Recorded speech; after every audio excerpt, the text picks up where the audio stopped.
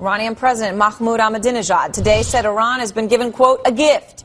And Iran has made a lot of progress using unmanned spy planes. Well, one person who knows a lot about technology told us exclusively that Iran should not be underestimated. That's Schmidt, the executive chairman of Google. You always worry that the Iranians have somehow broken in to some of the encrypted software that's used to control things. The Iranians are unusually talented in cyber war for some reason we don't fully understand.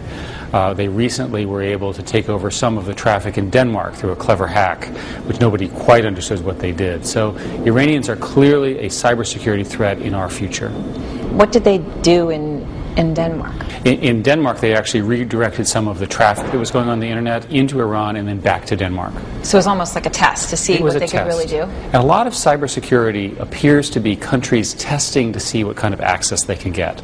Can they go intercept information? They don't actually steal the information, or maybe they do, but they put it back so you'll never know that they saw it. So when people are saying, well, there's been a lot of skepticism, I mean, the drone is intact. And people said, well, Iran doesn't really have the technology to intercept it and take it down. They would have had to borrow that from China. But it sounds like what you're saying is, well, maybe not. They really may have figured this out. Again, all that information is classified, so we're not going to know. But there's always the possibility that communication that was telemetry of what was encrypted or intercepted in some other way. You always worry about that, and you never know.